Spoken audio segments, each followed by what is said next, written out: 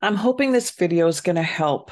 If you've ever had something physically happening in your body, some sort of pain, discomfort of any sort, whether it's an ache or a sharp pain, and you worry, of course, you have concern over it, and then you go to your doctor and he or she can't really find anything definitive. So they send you for testing and you get blood work done and you get an x-ray and an ultrasound and all these things.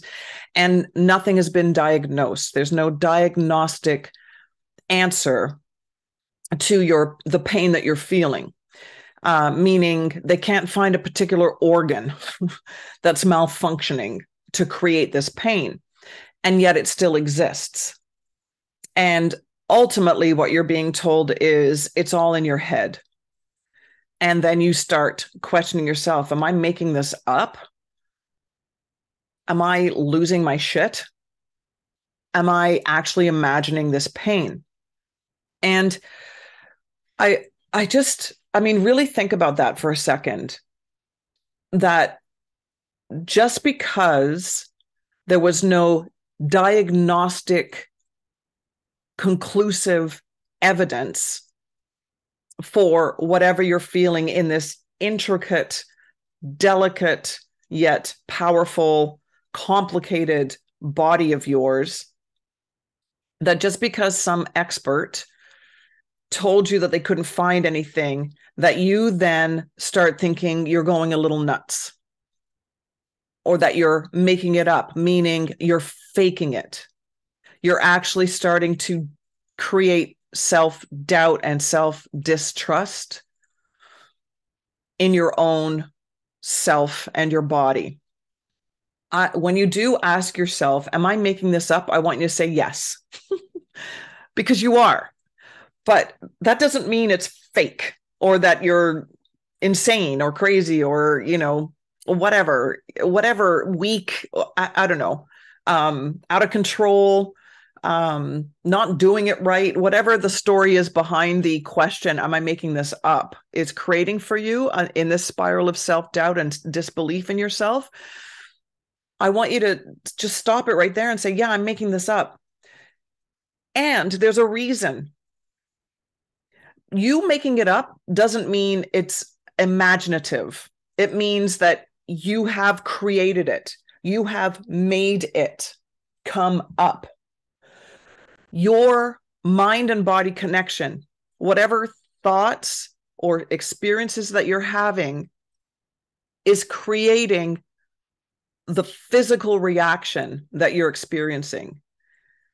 It's just that maybe you're not used to listening to your body, and we just tend to, and it's not your fault. We've been taught this over and over again, and it's not those who taught us, it's not their fault either. It's just the way it is. It's the human experience right now, that when you start to feel something physically uncomfortable or painful, we go to an expert, the doctor, and they're going to tell us what's wrong with us. Hey, tell me what I'm feeling. Instead of just going, I wonder what this is, and kind of widening the lens of your life to find out, okay, my body's trying to tell me something. I am experiencing or thinking something, and my body is feeling it. It expresses itself through feeling. Your brain expresses itself through thought. The two work together, and you are one complete whole being working in this awesome, harmonious relationship with mind and body. And when that's disconnected, then you're not even trusting your body at all. You're like, oh my God, something's wrong. I got to go see this person, rather than going, what's going on? What are you trying to tell me, body? What's this pain all about? Of course, if it's acute pain, we're going to go to the doctor and we'll probably end up in emergency and get our appendix taken out or something, right? Like, yes, right? I'm talking about when it's a chronic pain and nobody can tell you what's happened. Maybe you've got shoulder pain, but you never fell, and they're just like, oh, there's nothing structurally wrong. There's x-rays and nothing's happening. There's ultrasound, nothing's showing up. And you're like, yeah, but it's still there. And you're like, am I making this up? Yes, you are. You've made it. You've created it. with whatever experience in your life or thoughts that you're given. Your body is interpreting it and it's saying, hey, something's going on. We need to discover something here, but we just don't take that step because that's frightening and unknown and fear inducing, right? We're like, oh my God, I don't know how to deal with this. And if I open up this can of worms, I don't know where it's going to take me. But the bottom line is that you've just, your body has probably subtly told you things like, oh, we should probably sleep here. We should take a nap. And you're like, no, I can't nap. I've got too much to do. Or let's take a deep breath. And you don't even hear that. And you're still shallow breathing as you're making your way through. Like, I mean, just think about how you're breathing right now. And then just take a deep breath.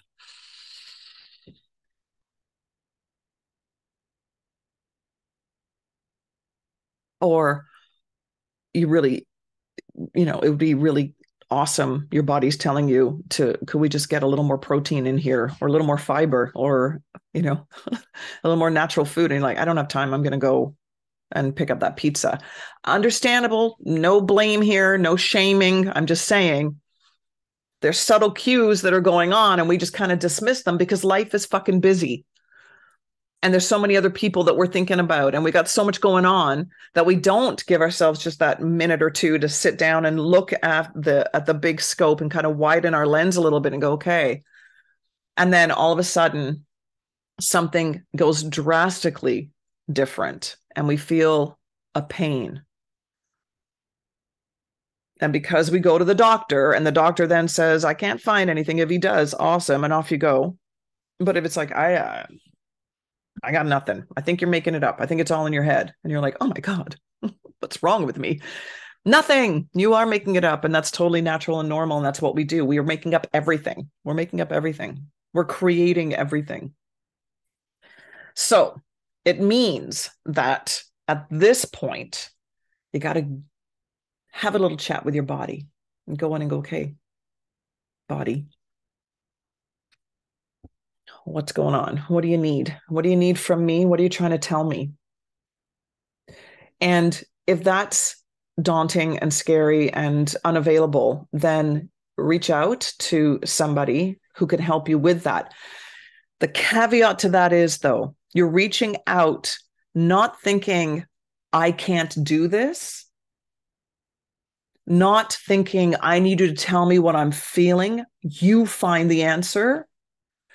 But reaching out, saying, I need a little bit of guidance to help reconnect me to me so that I'm empowering myself with the ability to know what is going on and what my body is telling me, and finding my own way of comforting and coming to my own solutions that's right for me, and owning my own agency and ability, owning my own self-trust and my self-respect and my self-compassion, and having the patience to sit with my body and listen and connect my mind and my body, my thoughts and my feelings, and coming to my own conclusions rather than looking for a diagnosis from somebody else. And when that diagnosis doesn't happen, I must be nuts. I'm making this up is not a derogatory thing. We make it so. We make it like we're crazy or incompetent or whatever. I don't even know what word. You making it up is legitimate. And it doesn't take away the legitimacy of whatever pain it is that you're feeling. Instead of saying, oh my God, I'm making this up, say, I'm creating this. And know that you are, and there's nothing wrong with that.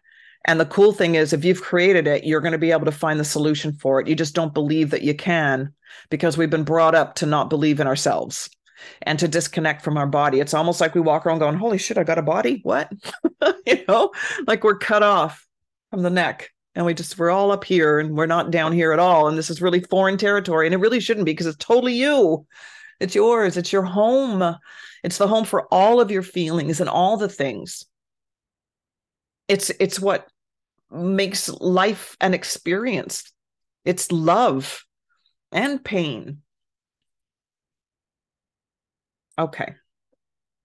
So I just really wanted to address the question, am I making this up? No matter what it is, whether it's a physical pain or emotional pain, answer it with yes, and then change it to I create this. And you must do that without self-judgment or thinking, why would I create pain? That's not a self-sabotagey thing. That's your body trying to express itself to you. And then work with your body to figure out how it is that you're going to lessen that pain. And it's usually just listening will ease it. Slowing down enough to listen. And then opening up whatever doors you can towards a little bit of change. It doesn't have to be a great big leap. It's just little tiny changes, like deep breathing. Super cheesy, but so effective. Okay. Anyways, if you need some help, I'm here. You know that, right? Just reach out and I can help. But again, it would be you reaching out for help with discovering it within yourself, not do this for me kind of thing, right? Not in, I don't think I can do this. I need you to feel for me or tell me what I'm feeling. But in, I want to find it within me. Help me, guide me to reconnect again, because you were totally connected before. Okay, that's it for now. I'm going to awkwardly look for the button. Okay, I'll talk to you soon.